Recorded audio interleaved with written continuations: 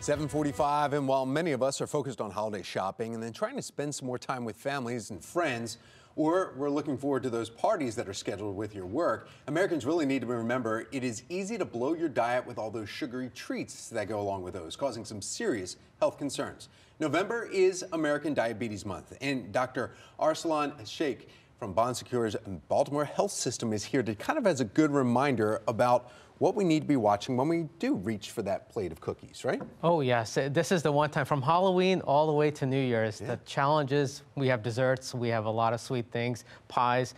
Remember, the key thing is moderation. We're not saying don't have anything at all for the holiday season. It's moderation, really having very small portions, and really learn to manage your meals, both during Thanksgiving time, Christmas time period. It's important to manage those. It's addicting, though. Sugar, the part in there, it literally changes the chemical balance in our bodies when we start biting it. So it's easy to continue doing that, and it's easy to follow that slope.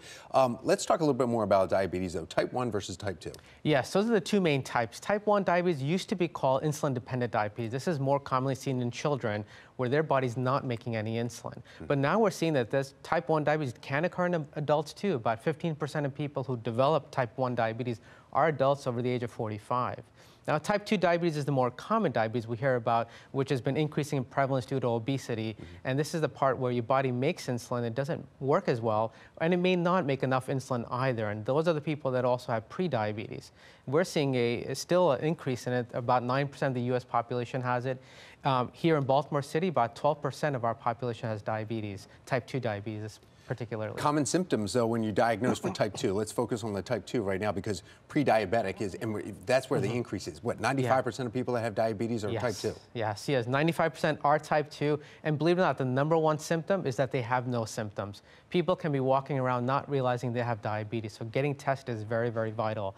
Once your sugars start going above 250, you might start urinating more often, especially at night, feeling very thirsty, may start getting tired. You start losing weight unintentionally. And these are symptoms you really need to make sure you get seen by a physician right away to get tested for diabetes. And then you can change your health and actually slow the process down, stop the process for some people. But let's talk now, going back to type 1, because that's the one it's really concerning. And when you were talking about with children, there has been major advancements, though. I mean, 20 years ago, some children diagnosed with type 1, it was a death sentence. Yes, exactly. So now we have a lot of new advances with insulin pumps, continuous glucose monitoring systems, and what we call a closed loop system where they can actually turn off the pump if their blood sugars go too low. So especially for a child sleeping at night, the parents panicking, you know, what if the sugar goes too low? Right. Parents are stressed also. So having that availability for them really helps a lot for their management. Dr. Sheikh, thank you so much. We appreciate your time. Just a little bit of awareness. We touched a little bit on diabetes, but just be concerned over the holidays when enjoying those. Moderation, he said it right there. Jonathan, you heard that. Of course, as we're starting to feel more like the holidays too when we step outside.